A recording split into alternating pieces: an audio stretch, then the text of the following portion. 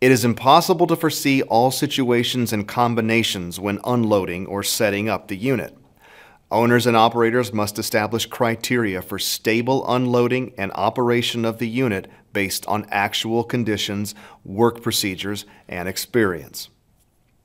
Once you arrive at the job site, you must make sure the work site is surveyed for hazards such as insufficient supporting surfaces such as soft ground or tamped earth fills, ditches, excessive slopes, drop-offs, curbs, and floor obstructions, debris, overhead obstructions and electrical conductors, weather conditions, presence of unauthorized persons, road or worksite traffic, subsurface chambers such as underground utility components or septic systems, hazardous locations and environments.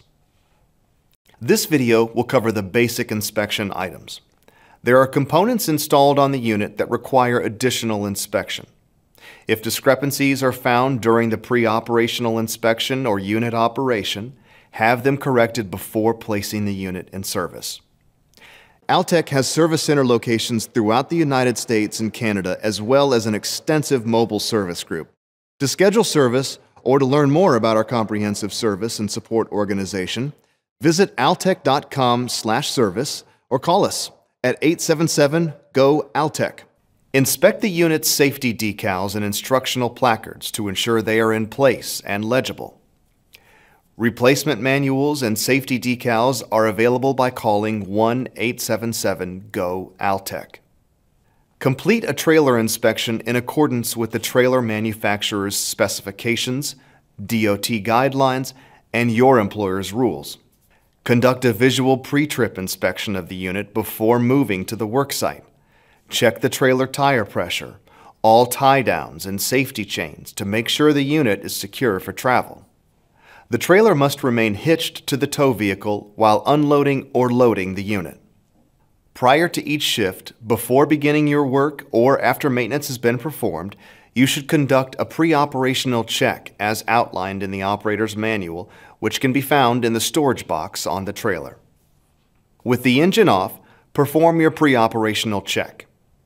Check of the unit includes, at a minimum, checking the oil level in the hydraulic reservoir, conducting a visual inspection of the unit itself for any leaks or loose or damaged components, paying particular attention to boom structures, pins, fasteners, and welds along with hydraulic cylinders, hoses, and tubes.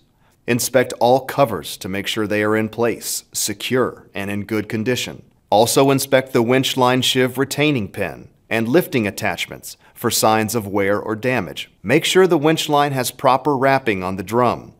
Inspect the track and track drive components for wear and damage. Never use your hand or any part of your body to check for leaks on a pressurized system. The fluid can become injected under the skin, causing severe injury. And if this happens, seek medical attention immediately. Check exposed electrical systems for signs of damage, dirt, and moisture accumulation. Inspect the boom for damage, to include chips and gouges. Look for dirt, moisture, and foreign objects. Refer to the manual for proper cleaning methods. Ensure all control functions are clearly marked. After arriving at the job site, park the tow vehicle and trailer on a level surface. Apply the parking brake and chalk the wheels. The trailer must remain hitched to the tow vehicle while unloading or loading the unit. Next, remove the tie-down straps. Before starting the unit, check that all function controls are operating freely and return to neutral when released. If the outside temperature is below 32 degrees Fahrenheit, warm the hydraulic oil in accordance with the manual before operating this unit. Before removing the unit from the trailer, verify the track 2-speed switch is in the off position if driving the unit from the pendant controls, or the track digger shift is in low if driving the unit from the radio controls. Prepare the unit for unloading by removing the straps that secure the unit to the trailer. Unload the unit from the trailer using the slowest engine RPM practical. Keep in mind, the trailer must remain hitched to the tow vehicle while unloading or loading the unit. Check visual and audible safety devices for proper operation. Locate the tilt sensor pin on the front curbside corner of the pedestal. Press the ball lock release button on the pin handle and remove the pin. Allow the tilt sensor and bracket to rotate down until the tilt alarm sounds. Re-level the tilt sensor by aligning the holes in the bracket and on the pedestal and reinsert the pin. Plan your route of travel to avoid excessive slopes. Use the slope indicators during travel to keep the unit within allowable limits. When driving off-road, be sure to walk the intended path before driving to ensure the path is clear of obstructions, drop-offs, soft ground, and excessive slopes. The track drive controls can be operated from the pendant or radio controls. To drive the unit, ensure the selector switch at the lower controls is in the drive outrigger position. If operating from the pendant controls, ensure the enable button on the side of the pendant is activated. The unit should only be operated in areas where the side-to-side or front-to-back slope is not greater than 15 degrees with tracks in fully extended position. Soft ground conditions could affect the incline.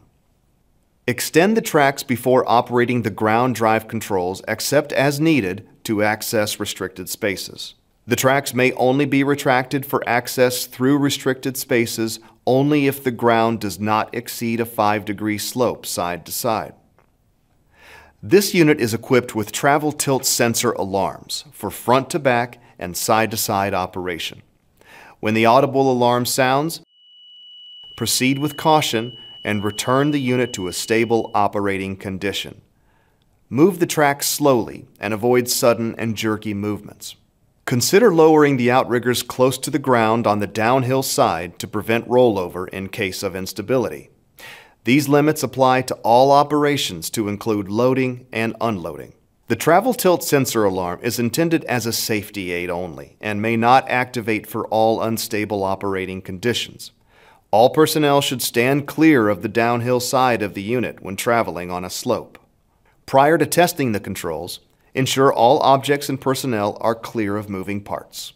Before setting the outriggers, test boom interlock system by placing the control selector switch to the lower tools position. Then, move the lower boom control to the raise position.